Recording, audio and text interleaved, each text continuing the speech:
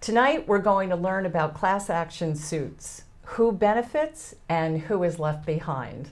I'm MaryLynn Schiavi and welcome to Pro Se Nation.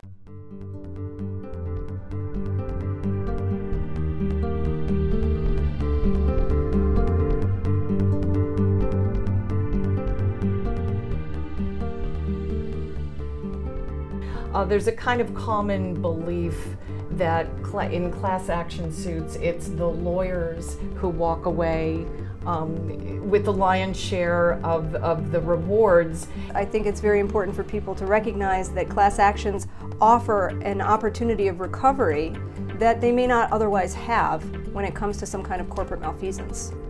Among the things that class actions potentially give to a plaintiff is the ability to make a statement.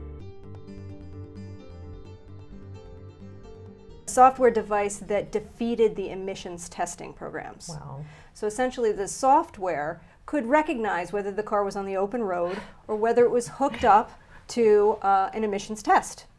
If it was hooked up to an emissions test, all the pollution controls would go on.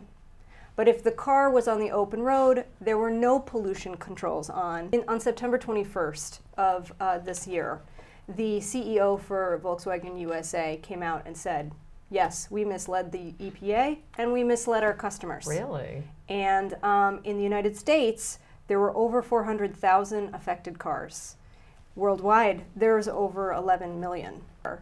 And there's a very good chance that that class action, if it gets certified, will be in New Jersey because New Jersey happens to be where VW USA is incorporated. In the meantime, Javerbaum Wurgaft, where I work, represents a number of the victims of this fraud, and we've initiated a lawsuit in order to try to get them compensated.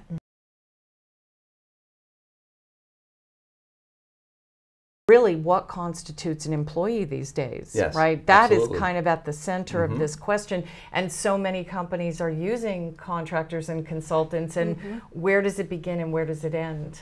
Courts often lag far behind what technology is able to do, and you know, Uber is an example of the use of the internet getting a little bit ahead of the regulation of that use, if there needs to be regulation, and that's a whole separate decision. The ripple effect is enormous. Obviously, they're the employees themselves, the independent contractors are the employees, but it ripples out into personal injury lawsuits, workers' compensations lawsuits. Right. So the rights do need to be defined so that we know what we're dealing with in our society. And there are mechanisms for the law to address those things, but you know, frequently it takes litigation for those guidelines to become pronounced so that companies are informed about how they should act going forward.